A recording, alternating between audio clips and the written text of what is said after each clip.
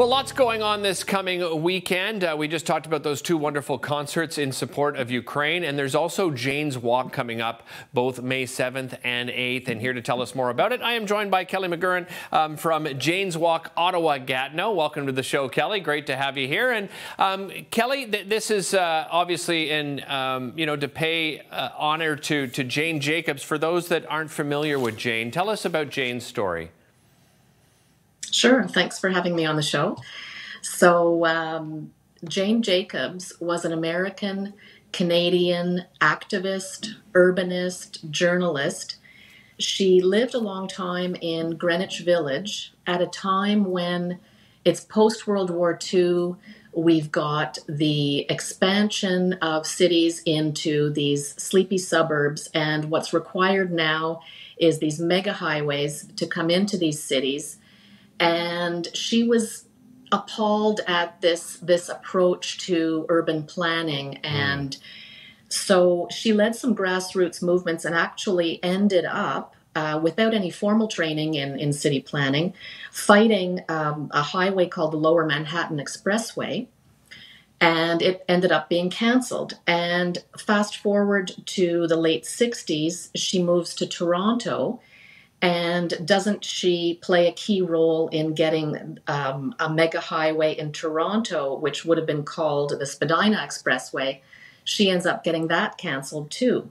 So she is someone who successfully fought City Hall, and she wrote a book called The Death and Life of Great American Cities in 1961, and it's kind of a go-to book for current city planning because she advocated for diversity, mixed use neighborhoods, locally driven economies, and she talked about, the fact that these vibrant multi-use neighborhoods were in fact safer for people than separating where we live, where we work, and where we play, that it should all be in one place. And Kelly, it's ironic when you look at, developments today. I know that the city has a new master plan, but, you look at some of these developments that we've created, there's no such thing as a 15-minute walk in so many of these places. So, Jane did some wonderful work, but the work needs to continue, and that's why the walk is important. So let's talk about the walk and its purpose.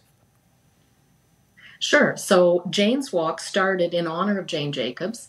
Her birthday is in May. So the year after she passed away, which was 2006, Toronto launched the first Jane's Walk Festival.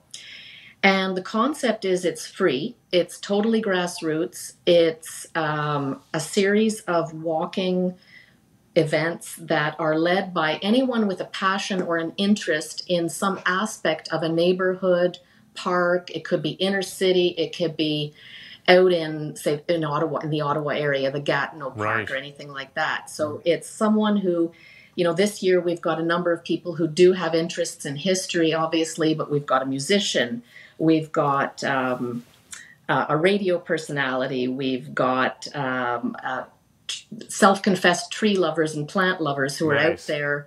Retired scientists who are going to be giving walks. So we as volunteers, we organize the thing and we promote the thing, but it's really all about people who come forward and propose walks to us. And it started in Toronto, as I said, but it has now grown into over 100 cities in 2018 and worldwide. So, and it's a bit of a smaller festival this year, but a new registration system as well along with that. Tell us about the new registration system, Kelly. Yeah, so we had to do things a little bit differently because we're just coming back post-pandemic, and we wanted to be careful about launching the same type of event we'd had before, which was basically come one, come all. Right. So we figured we'd have a registration system to try and manage the numbers, and we are recommending people wear masks so that everyone's comfortable.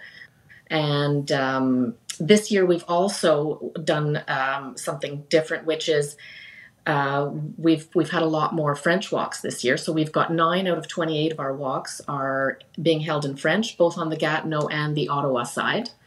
Are there specific routes, Kelly? I know it's the year of the garden, and you're encouraging people to go on walks and enjoy. Do you have specific routes that you share with people that register? Yes, we do. Okay. And so we have the one that you just put up there, the picture, that's Les Allumetières, which is the old E.B. Eddy site in Gatineau. Yeah. The E.B. Eddy site in Old Hull. And that's going to be an interesting talk about the history of that site, the women and girls who worked there, the conditions that they worked under, and the role that played in Canadian labor laws. That's fascinating. My grandfather actually worked at E.B. Eddy. He was in a managerial, so that might be the walk I'm going to connect with to find out more about the history. Kelly, absolutely. Go. Kelly, really appreciate your time. Thanks so much for joining us. We brought up the website. Thank you very much. You're very welcome. Brought up the website. Make sure you register ahead of time. We'll be back with more after this.